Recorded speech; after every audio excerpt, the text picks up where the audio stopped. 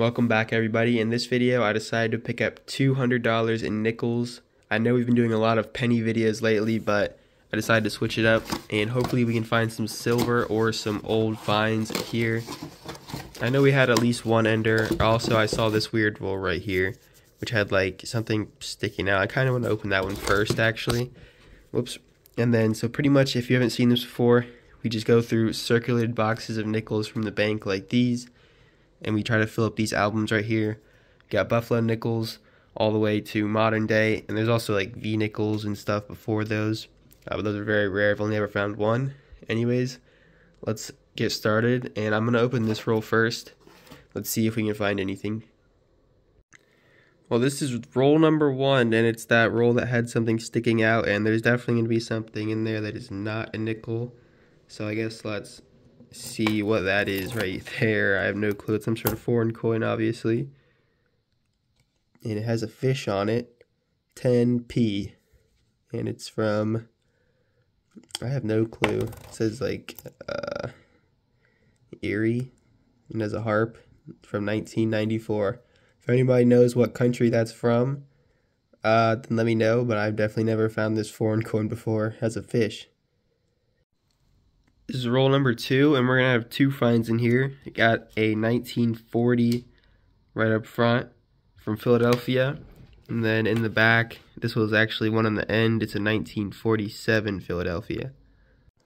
Roll 22, and we're going to have 2 back-to-back finds in the 40s. I'm only filming the 40s finds.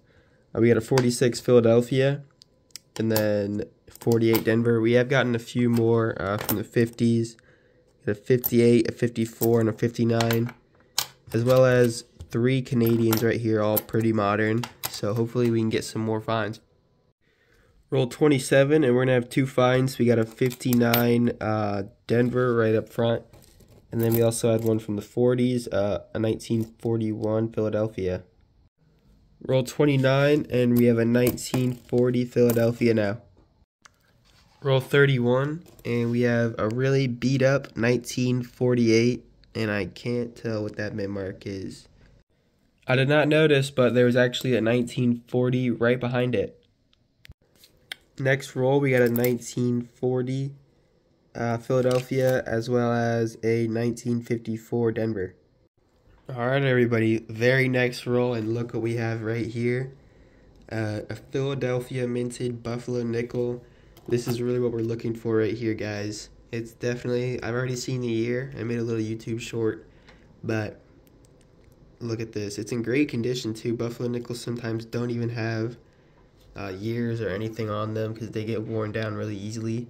But it's a 1936. That's a pretty common year actually, but definitely always take a Buffalo nickel. We probably already have this year, even though we don't have that many, but we'll go ahead and check anyways.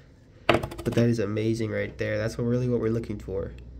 So yeah, we'll take that for sure.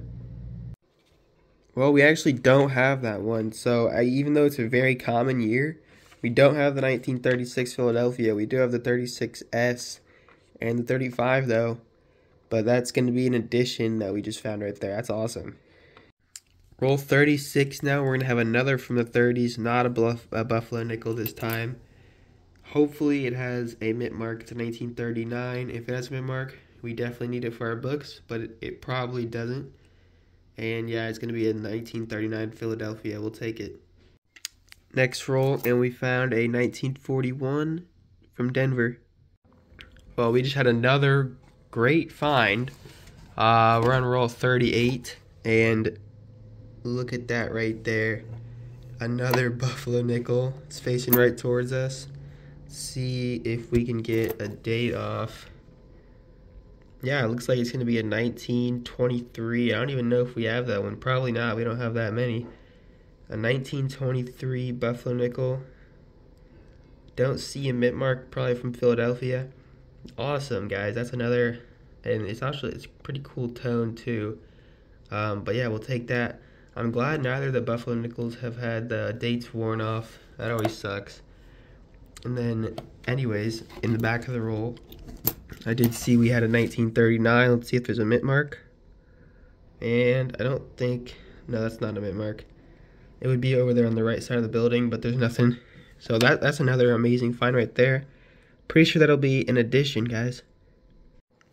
Roll 41, and we got a 1940 Philadelphia. And last roll we had a 1959 from Denver. Well, guys, look at what we have right here. Let's see, we got 7 rolls left in the box, and this is going to be our third Buffalo nickel. This one actually has a Denver mint mark, so I know this one's going to be addition. I don't know if it'll have a year on it, though, so let's flip it over. And looks like it's a 1935, maybe? I don't know, I'll need to do some closer examination on that, but possibly a 1935. Looks like it was an ender at one point because it has the ring thing around it. But yeah, let me look a little closer on that. Yeah, I'm pretty sure it is a 1935 Denver, so that's going to be another Buffalo nickel addition right there. So that's a great find once again. That makes 3 for the box, and we still have 7 rolls left and another box from the same bank. And well, you're here. This one right here is probably older.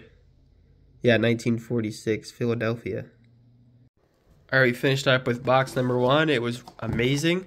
Now let's move on to box number 2, which was picked up at the same bank at the same time. So hopefully we have just as many good finds. All right, I believe this is only roll 2 of that next box. And look what we have right here. We have a 1938. So actually in our albums, we have the 38S and Denver, which are rarer than the Philadelphia. So if this is a Philadelphia, it'll be another addition. Let's see. And it is. It's actually the Philadelphia for 1938. So that's going to be an addition. Once again, that's our 4th edition of the video. That is amazing, guys. It's actually in really good shape, too. So we'll take that. Now we have every coin for the 1938 year. Let's keep going through this box. Oh my gosh, guys. We're on literally, like, I think it's the next roll. And look at this. This is going to be another amazing box, hopefully. Look right here. We got a silver war nickel. They only made silver nickels in, I think, 4 years. 42, 43, 44, and 45. But only half the nickels in 42 were silver. If this is from 42 or 44, we'll need it because it has a Philadelphia mint mark, as you can see right there. That's the only... the war nickels are the only mint marks or years with that mint mark right there. But let's see. And it's a 43. That's the most common year, but it's still a great find because it is silver. Once again, we'll take that. Now we have an addition and a silver in just like 3 rolls. All right, I think we're on like roll 12, and we got a 1946 Philadelphia right here. Next roll, and we got 2 1941 Philadelphias. Alright, like 5 rolls later, and we got a 1940 Philadelphia. Next roll, and we got a 1949 Philadelphia and a 1956 Denver. Roll 24, and we have a 1948 Philadelphia. Roll 28, and we're going to have a 1940 Philadelphia and an S-minted nickel, sorry. 1946 San Francisco. Roll 34, and we got a 1947 Philadelphia. Alright, next roll, and it looks like we're going to have a penny in this roll. So I guess, let's see if there's anything special. No, just a 2021 shield back, and I can see a 1946 right here.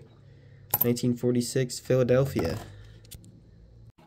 On the last roll of the box, we got one more 1946 Denver. So that'll do it for the episode.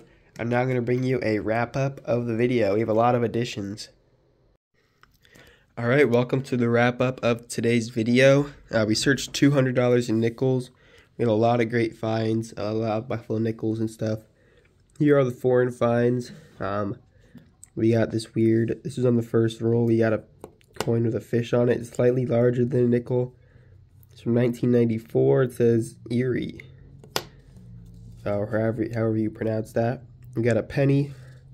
We got 3 Canadians. None of them are very old. And then starting off with our best finds, we got 3 Buffalo nickels. We got a 1923 Philadelphia, 1935 Denver, and a 1936 Philadelphia. All 3 are additions. Here's another edition, 1938 Philadelphia. So those are all great finds right there. 2 1939 Philadelphias, a bunch of 1940s, some 41s, 41D, 43 Philadelphia. It's a silver war nickel right there. Another great find that'll go in the silver jar, which I have not added anything to in a long time. And then we got some 46 Philadelphia's, 46 Denver, 46S, 47 Phillies, 48 Phillies, and then a 48 Denver, and then a 49 Philly. And then for the 50s, didn't have anything too special other than a 51 Denver, I think. Kind of a better date, and then a 55 Philadelphia. That's a definitely a better date. But then other than that, really just mostly common finds. So now let's go put these additions into the albums. Alright, we've put in all the Buffalo Nickel additions. As you can see here, it is now. We added the 1923 right there, beautifully toned, 35.7 million minted. We added the 1936. Again, it's toned. That's the most common Buffalo nickel right there, I believe.